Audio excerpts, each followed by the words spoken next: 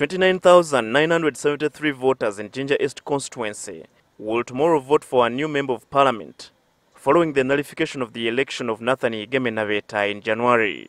Voters will choose from 8 candidates, who are Monica Abuze, Hatimu Isabiri, Richard Nyanzi, Francis Wakabi and Faizo Mayemba, who are all independents. Also vying for the seat are FDC's Paul Mwiru, NRM's Igeme Nabeta, and Paul Mugaya of the People's Progressive Party.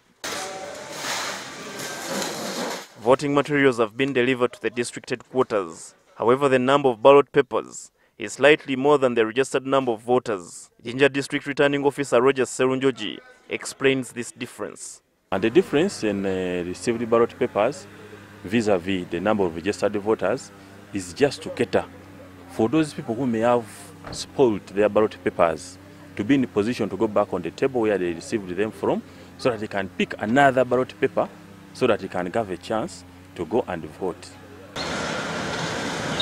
The police and the UPDF have strategically deployed to handle security.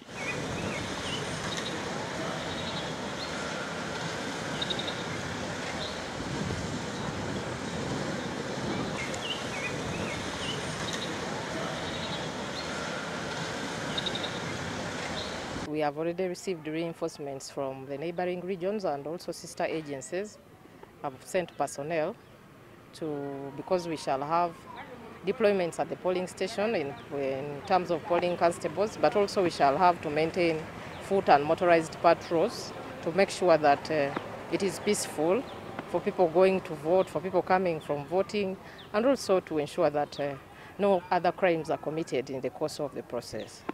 Electoral Commission Chairperson Justice Simon Byabakama, speaking to journalists in Jinja, warned candidates and political parties against forming militias or vigilante groups. We have been receiving reports that some candidates intend to have their own vote protectors, if I may call it that. And really, our take is that we have enough protection for the votes at each polling station.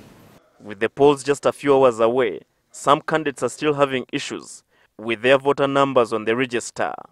When do we stop the update of the voters register that is actually going to be used in a by-election? And the question is, when does, for instance, the mandate of NIRA, which is the registration authority, stop, and when does the mandate of the Electoral Commission begin? A register is not a static document. I would like to describe it as a fluid one. The law says that the Electoral Commission is responsible for maintaining, registering voters, and updating the voters register. Jinja East constituency is made of Masese and Jinja Central divisions. Polling is scheduled to start at 7 a.m. and close at 4 p.m. Habad Ziwa, NTV.